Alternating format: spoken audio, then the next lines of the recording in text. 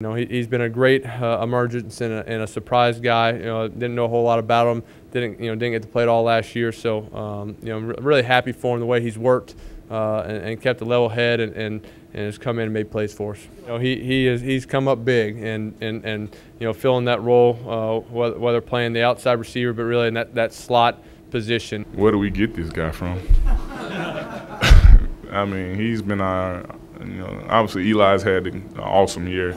But it just seems like when we need a big play, he's stepped up and been that guy. And, I think those two are just co-MVPs. I mean, just some of the plays he's made this year has been tremendous. He just keeps doing it. Thank God he does. I'm cheering for him. I'm doing cartwheels on the sideline while he's running by. But just a heck of a game heck of a season for the kid. To make the most out of every play, I try to make the maximum yardage I can get on every time I touch the ball, and it's just God's blessed me with some ability to do some good things and be able to jump and run and run good routes. And the thing I like about him, man, all the success he's had this year, he hasn't changed not one iota. Everything about him is humble, giving everybody else credit.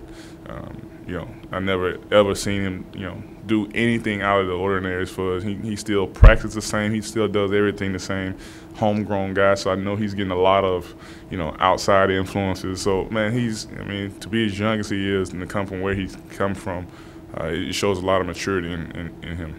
It's just been an amazing ride, man. It's been a roller coaster for me, and I'm excited that we're here. We won our division and we're into the playoffs. It's amazing, man. Growing up here, you've seen all the the great run in 2007 and all the not so great runs, and just to be a part of this history and be a part of this program is just amazing for me, and to make the playoffs is just an exciting feeling. I'm glad I was a part of it, and I owe all the credit to my teammates and coaching staff for just believing in me and trusting me.